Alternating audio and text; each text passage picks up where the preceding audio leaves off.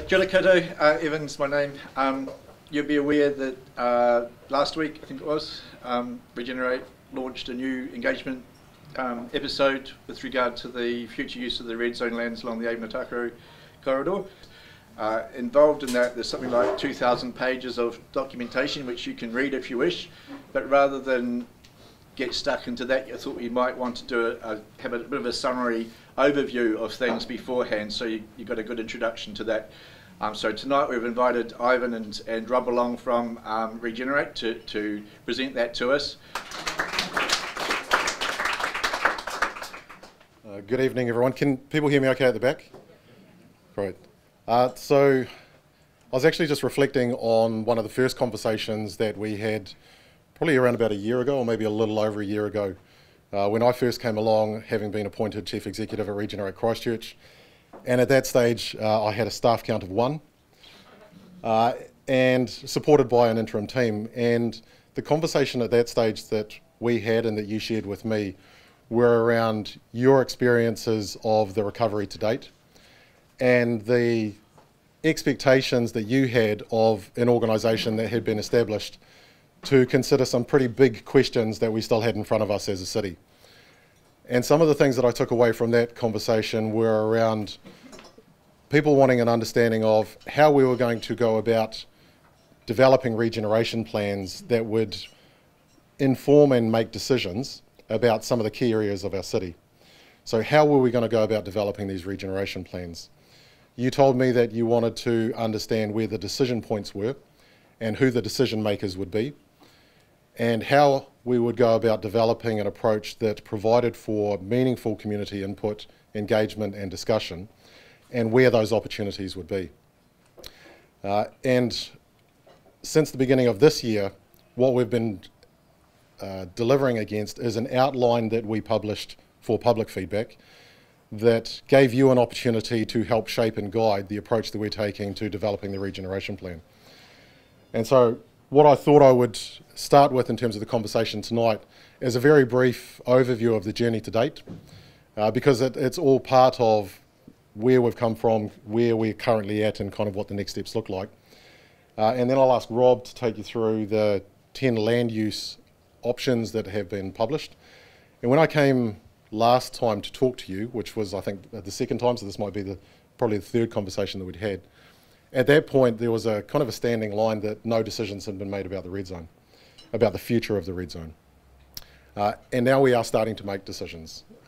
We're at the early stages of making those decisions, and the information that we've published and the feedback that you give will help to shape the next stage of decision making, which will lead to a short list of 3 overall options for the red zone ahead of a large public exhibition.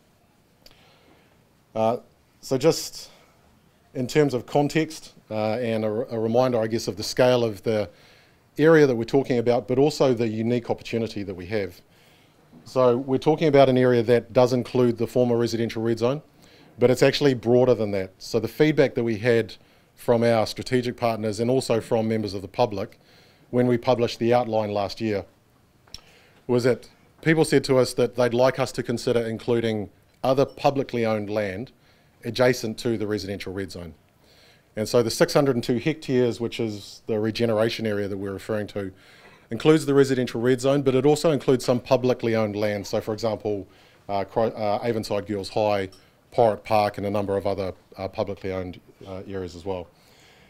As we all know, it has areas adjacent to the Avon River. The river kind of provides the central backbone or the spine of this area. And when we came and talked with you, probably around about September of last year, about that time we'd published a lot of existing technical information about the residential red zone, because access to information, you said, was a key matter for communities to have access to. So ease of access to information in one place, understandable. So one of the first things that we did was we collated a whole lot of technical information that currently existed. We created an online platform where you could go and look at that and overlay the information. And that wasn't intended to be the answer, that was the starting point, which would help to inform further questions that we would ask. And so kind of where we've come from, what we thought we'd cover off tonight is the overall process, the land use assessments, the 10 combinations, so what are they, how have we derived them, and then talking about the opportunity for feedback and what the next steps are. So how does the feedback inform the decisions and how will it be considered? You won't be able to see this from the back, and I'm not expecting you to, and we have hard copies of the information. It's information that's on our website. But I guess just in terms of where we're currently at. So one of the things that we had feedback from the community on when we were initially looking at this area was whether we should look at segments of this area or whether we should look at the area as a whole. And the overwhelming feedback was that the area should be considered as a whole, the river as a system. Without considering it as a whole, there isn't the opportunity to consider the benefits and the trade-offs and the opportunity costs and look at how we might create an overarching vision for this area that the whole area itself can contribute to. There were a number of ideas and proposals that were already in the public domain, but the missing question at that point was to achieve what? What was the purpose of this area? What was the contribution of it to the future of our city and potentially to New Zealand as a country? So we started having collated a lot of technical information and made that publicly available, asking people for thoughts and ideas about the contribution this area could make. And we held a large public event out at Hayata Community Campus. We had several hundred people coming through, sharing their ideas and their thoughts and suggestions, proposals for the contribution that this area could make. And off the back of that, we started to create a vision for this area, a narrative that articulated the role that this area would play in the future of Christchurch. And we created a draft vision for the area. We published it for feedback. We had feedback from the public, not surprising. And off the back of that public feedback, we refined or evolved that vision to take on board and consider the feedback that we had received. And that vision was published earlier this year. And that was based on a number of, as I said, ideas, proposals and suggestions. To date, we've received over 5,000. We had the visioning phase, which identified the vision, and also off the back of that, some objectives. So how do we articulate what it is that we are seeking to achieve within this area? How do we start to distill down to some more tangible outcomes that people can grasp hold of and that we can assess various land uses against, either individually or in terms of combination? So that work's been completed, and now we're starting to get into the design phase. And so as you can see, some decisions are starting to be made, but it's early in the design process, and we're wanting to make sure that people have an opportunity to provide feedback ahead of the next key decision being made. So just to recap, this was the shared vision. So this was the vision that was co-created. It took on board feedback from the community. We then published the vision, and it really talks about the opportunity that this area provides for us to connect with each other, with nature and new possibilities. Off the back of that, we developed some objectives for Christchurch and also for New Zealand. Now, the themes that came through in terms of the ideas, suggestions, proposals, and the feedback on the vision really emphasised 4 key things. One was around connection. So the opportunity for this area to connect people together through various land uses and activities from all different communities, communities of interest, communities of place, communities of identity, but also to connect with nature and with other opportunities. Water's a pretty important thing to people in Christchurch, no surprise. And given what had happened in this area, the opportunity that this area provides for us to improve the water, the land, the ecology of the area around it, 602 hectares does provide quite a significant opportunity to think about how this area can contribute to better ecological and environmental outcomes. And opportunities, and this came through particularly strong from people in East Christchurch, for employment and an economic contribution, not only to the area but to the city as well. And then looking at how this might contribute to broader benefits for New Zealand, the opportunities that we have here in Christchurch to demonstrate how you might use in an urban environment an area that is exposed to multiple hazards, sea level rise, liquefaction, lateral spread, coastal inundation, in a sort of marine and freshwater environment. It's a challenge that most cities in the world are facing.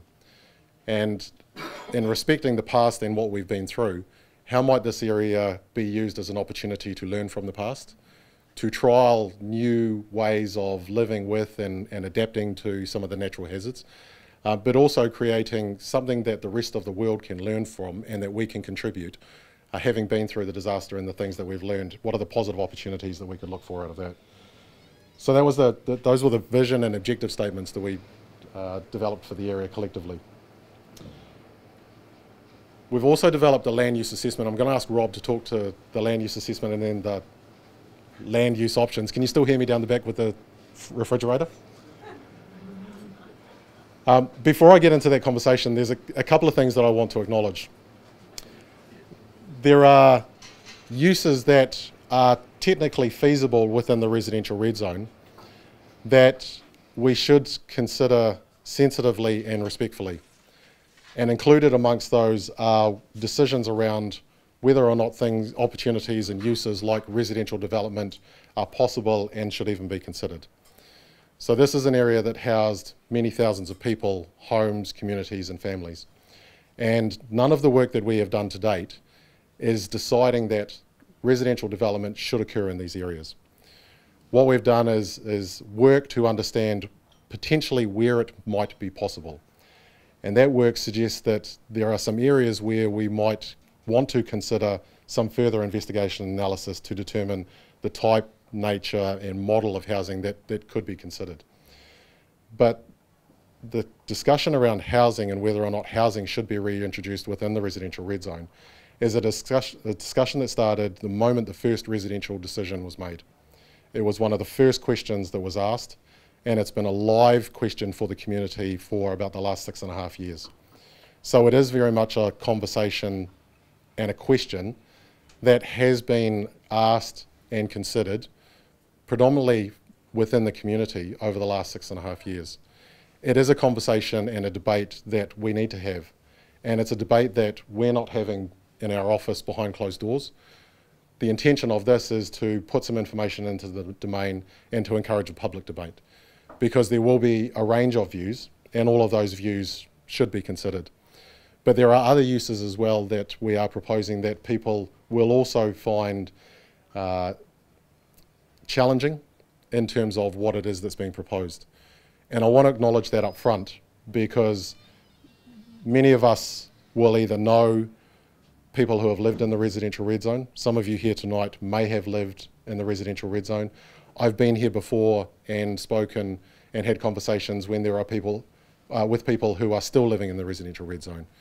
And so the conversation that we're looking to have is with the utmost respect and wanting to have that in the most respectful way. And so I'll ask Rob now to talk through the land use assessments and the options that we have published, and then we'll talk about next steps, and then we can get into a discussion about the merits and the why fors and those sorts of matters. Does that sound okay? All right. Rob. All right, hi everyone, I'm Rob Kerr. I'm work for Ivan, looking after the residential red zone team for Regenerate Christchurch. So James, Paul, you guys are pretty deaf, so if you can't hear me, let me know, okay? So what I'm going to do is run through a brief overview of each of the different, or some of the different land use assessments that we've done, which is helping inform then the 10 combinations of land uses that we published the other day.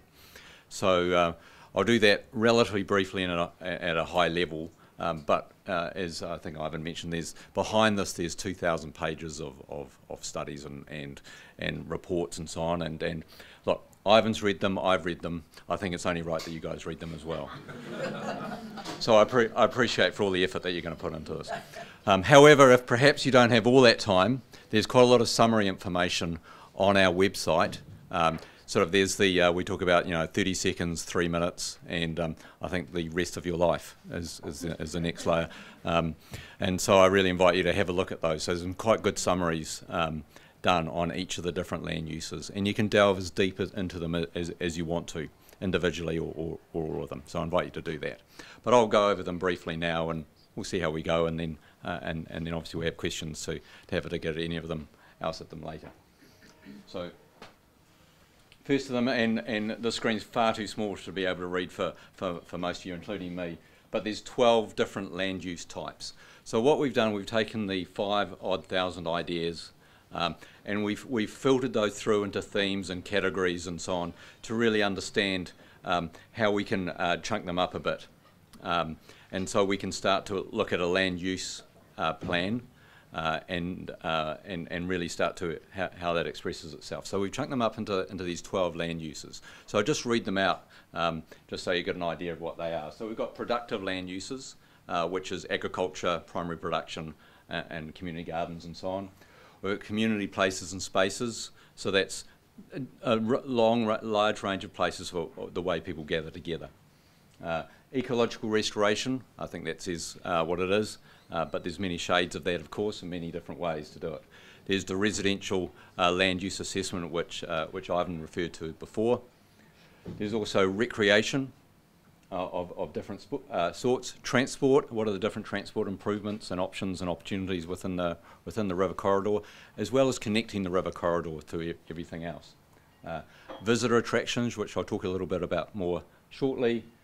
Flood mitigation, which is an important part of thinking about this long-term use of this land. Economic activity, flat water sports, whitewater sports, and water quality improvement. So they're the 12 different land use types. There's a different set of reports and technical studies on each of those as well. So if we take a closer look at a few of them. So ecological restoration land use assessment, it looks through quite a different range of different types of and approaches that could be taken to ecological restoration. There's some key principles in there, and I won't read those out. There's quite a lot of principles, and it looks at the different types of scale. So from what small bits of ecological restoration can do to very, very large bits, to eco-sanctuaries with predator-proof fences, to different patches to make sure we get those the impacts that we may wish for, and trying to weigh up the costs and benefits of each of those different options. So the residential land use assessment. So behind this, there's a thick piece of development feasibility assessment, which looks at, okay, so and definitely building on what Ivan was saying, if we were of a mind to, if it was the right thing to do, how could you do it? How could you engineer it? It doesn't ask the question, should you? It does, if we're going to, how would we do it? And so it looks at those engineering, looks at those costs, and looks at the value created at the end of that to see if it's financially feasible. And some of those areas it is now financially feasible as long as you do it on that bulk scale. But also looks at, so what are the other sorts of housing away from those traditional suburban subdivision style developments that we do around the city? What are the adaptable or more resilient housing types that we may be able to look at? And this particularly goes to that objective that's in our 7 objectives around demonstrating how we could show how we could adapt to climate change, to sea level rise, to other natural hazards. And perhaps there's an opportunity to explore and test some things from there. There's also an idea in there which we've had discussions with the Avondale and Rafiti golf clubs about the idea of a land swap and reuse of those existing golf clubs. And I think that's a live debate that we should have as a community as well. So Avondale was included in Yep. the discussion? Yep. The visitor attraction land use assessment, there's a really interesting piece of work done looking at the visitor projections for what this, as a overall destination, the 602, the 4 times Hagley Park destination can draw in. So it's forecasting around about 4 million visits a year, about 1 million individual unique visitors, 1.3 million tickets for ticketed attractions that it could bring in. So if you think about that in terms of that scale, that number of visitors coming to East Christchurch that wouldn't have come here before, that's a substantial change for in terms of opportunity, in terms of economic opportunity for New Brighton, for people living there and around there, in terms of vibrancy, in terms of employment and so on. So it's predicting some really interesting numbers which can make some real differences. So, and that's really talking about its advantages of scale, but we need to think about, as part of all this conversation is what's the, why do people want it, what will bring people in? What's the theme? What's the destinational qualities that we should bring in? Is it about food? Is it about play? Or about ecological? Or is it about all of those? And what's the right mix and what's the right emphasis? And so part of these 10 options is exploring that balance of emphasis as well. So the flood risk land use assessment really builds on a lot of work that's already been done by the Christchurch City Council in terms of looking at all the different flood risk options for mitigating that flood risk. The flood risk here in these lower reaches, and I see Ken's here, he can probably talk to this better than I can, is really based on due to the tidal influence coming in from the estuary. So although there's an enormous catchment coming down the river, really most of the flood risk in these lower reaches of the Avon is caused and created and controlled by the tidal height. So that's going to get worse as sea level rises as well. So what are our options for dealing with that? So it concludes the same as the City Council work that fundamentally stop banking will be the most effective way, cost efficient, but actually the most effective way of mitigating flood risk as well. So then the question is, so what is the alignment of those stop banks, and how can it fit in with all the other different types of land uses and so on? So, and what's the phasing and what's the rollout about how that all can work together? There is a flat water sports course land use assessment, or indicative business case actually is what it is. There's a substantial technical feasibility study done looking at every possible configuration of range of options through the whole area, around about 30 I think it got up to, different configurations and land uses of a lake, of different sizes, of different purposes and so on. So there's a lot of information in there about technically how you could do it and what you need to do, and of course how much it costs. So and all the other issues and challenges and solutions to those issues and challenges to make it technically feasible. There is also a indicative business case which explores the drivers for why and what you get out and the values of a flat water facility. So that's quite a lot of work has gone into that, and it's a really important part of the conversation as well. I think this might be the final one that I talked to in terms of this round, about a water quality land use assessment. So that focuses primarily on stormwater quality.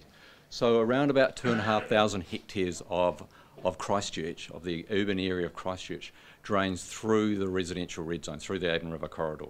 So there's obviously a large area further upstream, which includes the central city, which includes Addington and Riccarton and so on, which is draining into the river, which is washing contaminants and so on into the river. But there's 2,500 hectares draining through there. So there is a substantial opportunity to improve that stormwater quality before it enters the river, and therefore help protect the river and help make it thrive more.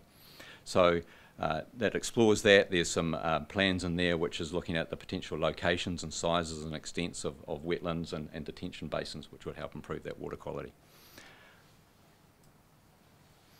Okay, so in the 10 combinations of land uses that we put forward, there are a lot of these land uses I've just talked about, a number of these land uses I've just talked about, and a lot of the ideas that have come through of the 5,000 ideas, we're saying that we can do it with any of these options. And so these become our common elements. And so there's a list there which some of you might be able to read. There's room for community places and spaces, for transport improvements, for flood mitigation, for recreation of different sorts, for water quality improvements, and for ecological restoration. And that's mainly in this area here that is described in this map. And if you've got one of these, when you open up here, it's this map at the top. So this is where, for a number of reasons, but the simplest one to talk about, oh cheers mate. The simplest one to talk about is we all saw what happens close to the river when we have an earthquake, and we get that really severe lateral spread, those big cracks that open up. And we're suggesting perhaps it's not that wise to build anything in that area and perhaps keep it as open space. And normally when I say that, nobody really complains about it. So in keeping with that means we think about perhaps up to 150 metres wide, but it varies, it can vary, corridor either side of the river. And that's what this plan here is providing. If it's 150 metres wide both sides, 10.5 kilometres long, that's around about 300 hectares. So that's half the total of 600 hectares. That's twice the size of Hagley Park. It's a substantial area of which there is a lot of room to do a lot of things.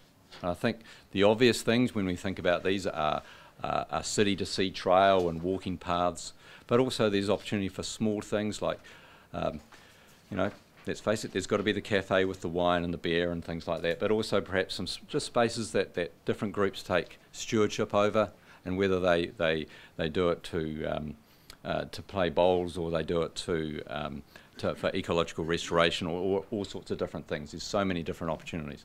Perhaps there might be a dog park, who knows. So there's all those. Yeah, okay. There might be some of those too. So there's plenty of opportunity, and I think that's something we can work through over the years to come, because we don't have to make all these decisions all in one go. So these are what we think is the common element for all these options. And then we talk about, actually, if you go back, sorry, Ivan, if you can go back one. So there are here, then when we look outside the green corridor there are a number of areas, number of large areas, which, if you like, provide us with some options. And then the discussion should be, okay, so how do we use that land for its best impact to meeting that vision and those objectives, and making the largest contribution it can make to the future of our city? So there are a variety of options, and what I'm going to go through is the permutations of 5 particular land use types that will make up those options. So the other land use types were seen as those within those common elements. So the other 5 are different combinations or emphasis of residential, productive land uses, recreation, including flat water facilities. My mind's going to go now. Visitor attractions and ecological restoration. Thank you. Thank God somebody's reading it for me.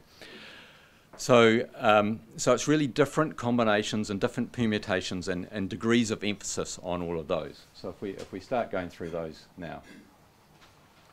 So the first one, and you'll see these build and change over time. So I'll go through them reasonably quickly, because of course I really encourage you to take the time to study these and get your head around, because there is, despite its relative looking simplicity, there's quite a bit of thinking and detail behind these. But this one starts off with all ecological restoration, so including the things that I talked about before in terms of the common elements, but actually all those areas that are outside the river, the open space corridor, as ecological restoration as well. And there's of course different shades of that green, but there is and a variety of ways to do it.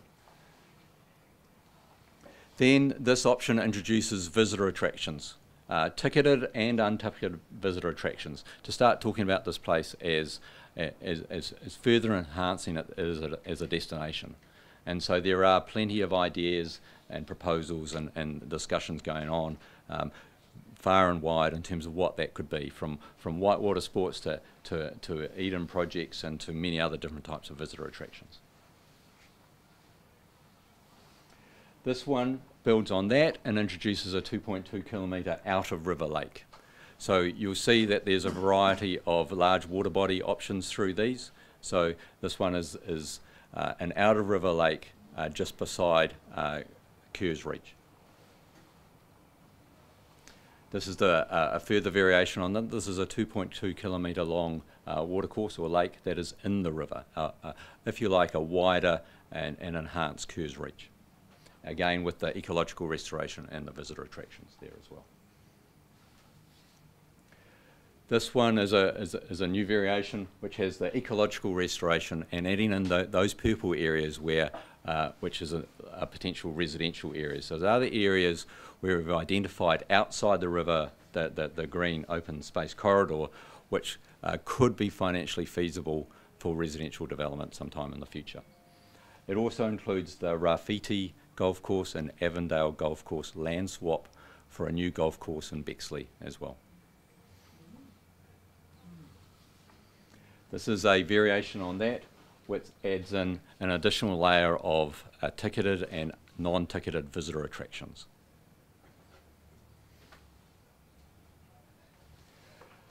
This option includes a shorter lake, 1.1 kilometre long watercourse, with ecological restoration and residential options there as well. And again, you'll see it includes the land swap with the golf courses.